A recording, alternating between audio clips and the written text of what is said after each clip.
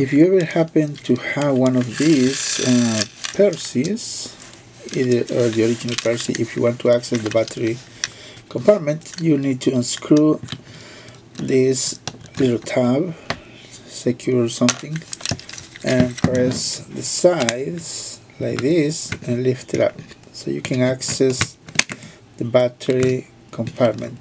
Remember, you gotta push on both sides to release these little tabs. Very easy. And then just put it back. So I just wanted to show you